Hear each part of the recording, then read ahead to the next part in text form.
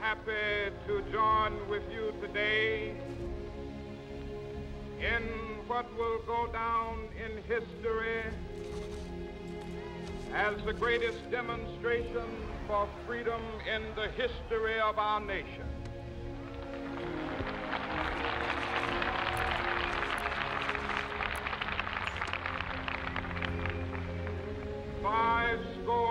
Years ago, a great American in whose symbolic shadow we stand today signed the Emancipation Proclamation. This momentous decree came as a great beacon light of hope to millions of Negro slaves who had been seared in the flames of withering injustice. It came as a joyous daybreak to end the long night of their captivity. But 100 years later, the Negro still is not free. 100 years later,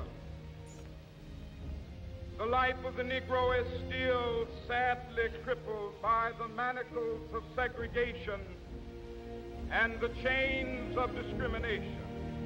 100 years later, the Negro lives on a lonely island of poverty in the midst of a vast ocean of material prosperity. 100 years later,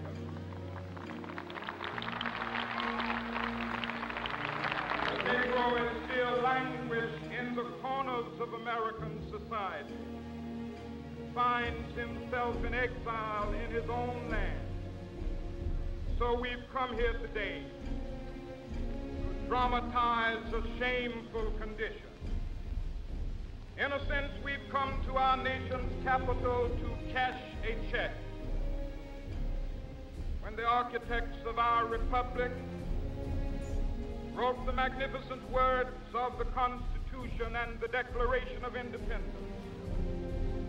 they were signing a promissory note to which every American was to fall heir. This note was a promise that all men, yes, black men as well as white men, would be guaranteed the unalienable rights of life, liberty, and the pursuit of happiness. It is obvious today that America has defaulted on this promissory note insofar as her citizens of color are concerned. Instead of honoring this sacred obligation, America has given the Negro people a bad check, a check which has come back marked insufficient funds.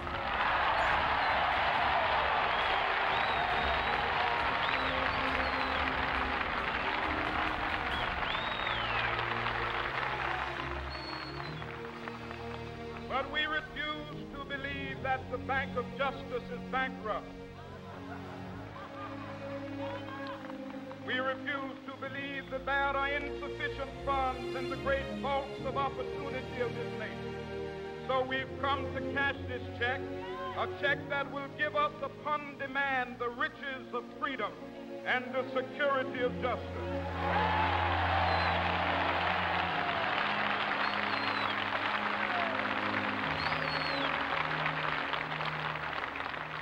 We have also come to this hallowed spot to remind America of the fierce urgency of now.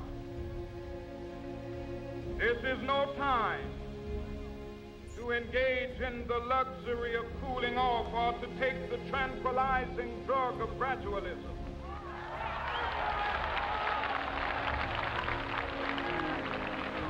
Now is the time to make real the promises of democracy.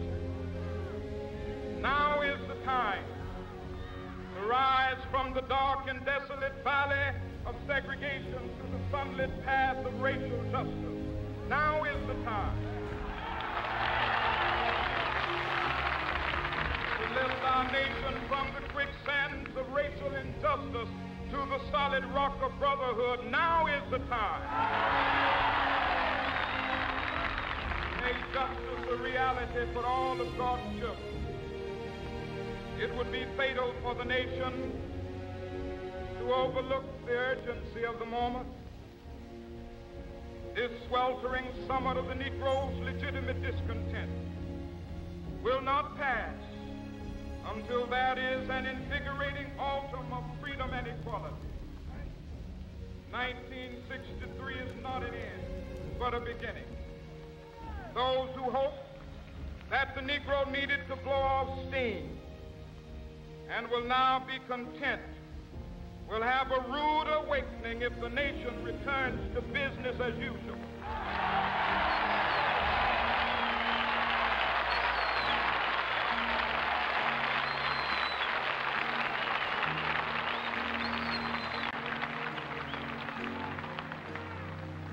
There will be neither rest nor tranquility in America till the Negro is granted his citizenship rights. The whirlwinds of revolt will continue to shake the foundations of our nation until the bright day of justice emerges. But that is something that I must say to my people who stand on the warm threshold which leads into the palace of justice. In the process of gaining our rightful place, we must not be guilty of wrongful deeds. Let us not seek to satisfy our thirst for freedom by drinking from the cup of bitterness and hatred.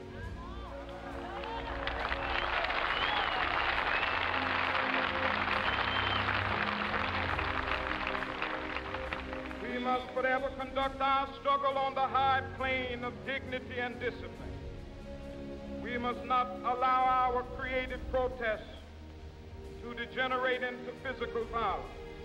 Again and again, we must rise to the majestic heights of meeting physical force with soul force. The marvelous new militancy which has engulfed the Negro community must not lead us to a distrust of all white people. For many of our white brothers, as evidenced by their presence here today, have come to realize that their destiny is tied up with our destiny.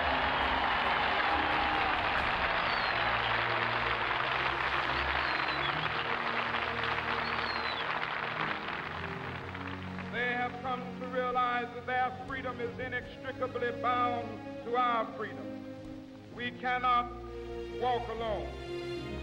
As we walk, we must make the pledge that we shall always march ahead. We cannot turn back. There are those who are asking the devotees of civil rights, when will you be satisfied? We can never be satisfied as long as the Negro is the victim of the unspeakable horrors of police brutality. We can never be satisfied as long as our body is heavy with the fatigue of travel, cannot gain lodging in the motels of the highways and the hotels of the city.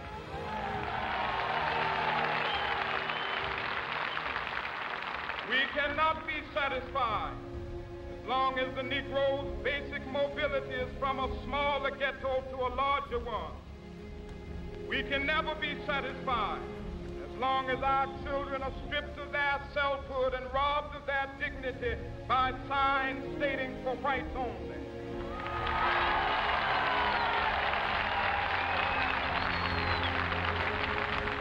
We cannot be satisfied as long as a Negro in Mississippi cannot vote and a Negro in New York believes he has nothing for which to vote.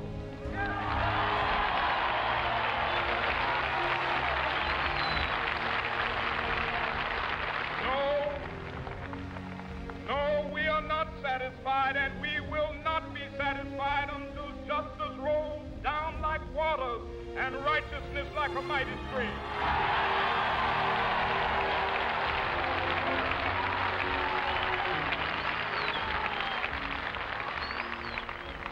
I am not unmindful that some of you have come here out of great trials and tribulations. Some of you have come fresh from narrow jail cells. Some of you have come from areas where your quest for freedom left you battered by the storms of persecution, staggered by the winds of police brutality. You have been the veterans of creative suffering. Continue to work with the faith that unearned suffering is redemptive. Go back to Mississippi. Go back to Alabama. Go back to South Carolina. Go back to Georgia. Go back to Louisiana. Go back to the slums and ghettos of our northern cities, knowing that somehow this situation can and will be changed. Let us not wallow in the valley of despair. I say to you today, my friend,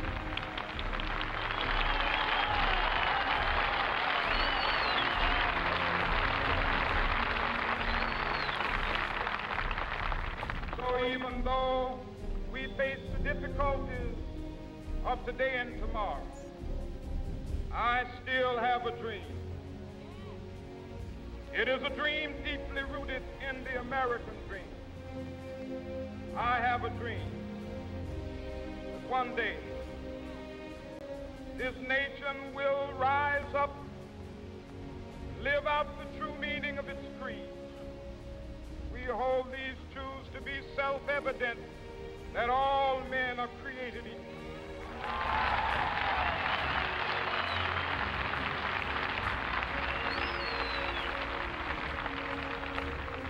I have a dream that one day on the red hills of Georgia, sons of former slaves and the sons of former slave owners will be able to sit down together at the table of brotherhood. I have a dream that one day, even the state of Mississippi, a state sweltering with the heat of injustice, sweltering with the heat of oppression, be transformed into an oasis of freedom and justice. I have a dream.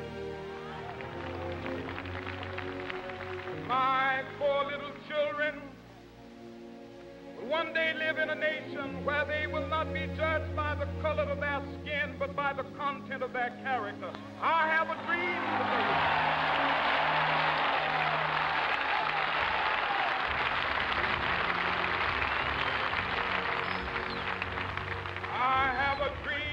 One day, down in Alabama, with its vicious racists, with its governor having his lips dripping with the words of interposition and nullification, one day right there in Alabama, little black boys and black girls will be able to join hands with little white boys and white girls as sisters and brothers. I have a dream today.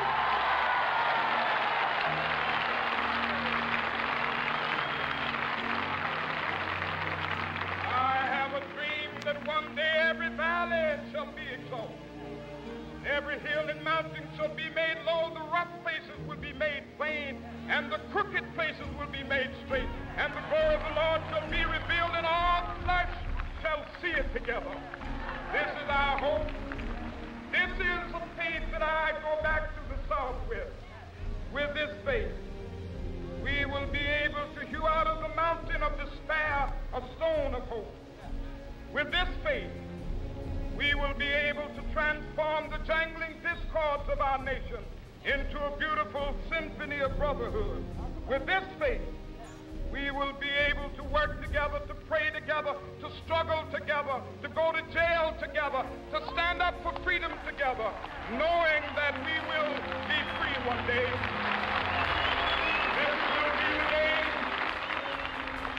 This will be the day when all of God's children be able to sing with new meaning, my country, tears of thee.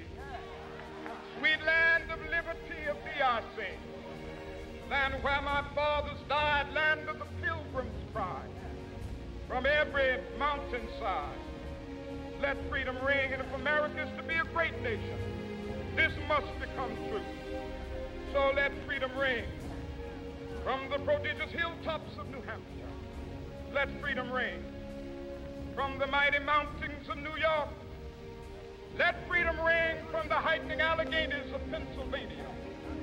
Let freedom ring from the snow-capped Rockies of Colorado. Let freedom ring from the curvaceous slopes of California. But not only that, let freedom ring from Stone Mountain of Georgia. Let freedom ring from Lookout Mountain of Tennessee. Let freedom ring from every hill and molehill of Mississippi, from every mountainside. Let freedom ring, and when it happens,